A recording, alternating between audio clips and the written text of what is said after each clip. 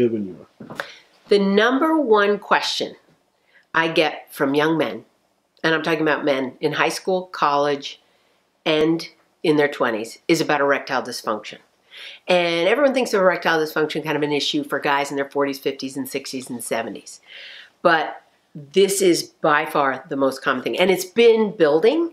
I mean, starting about 10 years ago, guys were talking to me about it very privately. But now they come up in groups to talk about it. It's out there. And when I speak of erectile dysfunction, most of the erectile dysfunction people are talking about is they can't get it up or they can't get off. There's also erectile dysfunction of getting off too quickly, premature ejaculation. And this is the biggest fear. I'm going to just go do a little aside on premature ejaculation. Biggest fear of young men, and they incorporate all kinds of strategies to avoid it. Drinking to, and sometimes that can lead to the other end of erectile dysfunction. But drinking alcohol, smoking weed, and a common strategy, which actually is helpful and it usually helps, is jerking off earlier in the day. That is something that a lot of guys report helps them ejaculate prematurely. And the problem is, porn reinforces the idea that you should be able to last and last and last. In most porn, most heterosexual porn, guys are lasting forever and ever. And they go on and on and on with no emotion, by the way. If you looked at them from the neck up, it looks like they're doing their taxes, perhaps cleaning the lint from between their toes. So lasting and lasting. Meanwhile, the women are having orgasm after orgasm while being pounded, like ravaged by these guys. So it's very confusing, and that makes guys feel like, oh, I gotta last, I gotta last. But then the flip side is this. This is what I'm hearing a lot from young men. They say, it takes me a minute to get off when I'm looking at porn, and it takes me an hour to get off with my partner. And sometimes I never even get off. And so other things cause erectile dysfunction. You get psyched out. Once you think you have it, you get yourself psyched out. High-fat diet, but not usually in the case for young men just yet, young boys and young men. There's all these different, issues that can contribute.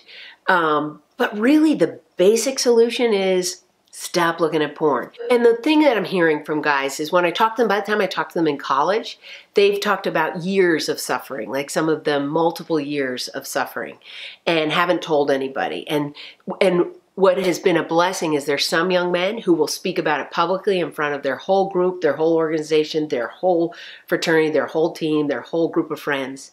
And that is so comforting to the other guys who are privately suffering. And what these young men who talk about it openly say, the way they've gotten away from porn, because there's something called porn-induced erectile dysfunction. So porn-induced erectile dysfunction.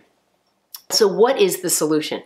It's very basic. If you're under 26 years old and your brain is not developed, you need 4 or 5 months completely free of porn for you to get that out of your head. It's so ingrained, the expectations, what gets you off or doesn't get you off, but a full 4 or 5 months away from a porn. If you're over 26, it only takes 1 or 2 months. That's because your brain is still developing.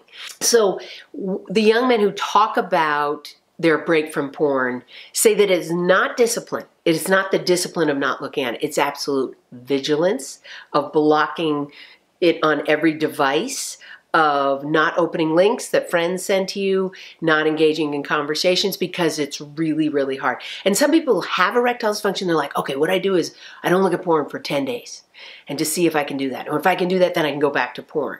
But it's really the people who take a long break who see the difference. And years ago, before the research was out, I remember hearing a group of young men, and this is 2006, hearing these young men talk about erectile dysfunction, talk about all these issues. I said, you guys, what if you took a break from porn? I just was throwing that out there. 6 months later, I went back to interview them for a book I was writing. And these guys, 2 guys run up to me and they said, we tried your porn detox. I was like, what porn detox? So these guys, the first guy says, I no longer have erectile dysfunction. My fantasy highlight reel is totally different and from my own imagination. Sex with a partner is amazing. I'm getting more done. I have more energy. I'm sleeping better. everything's changed. Now the research says exactly that. The other kid said all of those things were true for the 2 months I took off of porn, but I thought I could do a reduced diet of porn, but all those things came flooding back. Because once you're looking at porn, that fuels your fantasy highlight reel. So be mindful of what you're looking at. So many young guys tell me, I tried Viagra. Do not try Viagra. After you have kids, when you're older, Viagra could come in the picture, but you don't need it. There's something being advertised called the P shot to make your penis bigger. Porn makes you worry about that and gives you these lasting erections. A shot right to the penis. No. How about take a break from porn? Start there. Before you do anything else, start with a break from porn.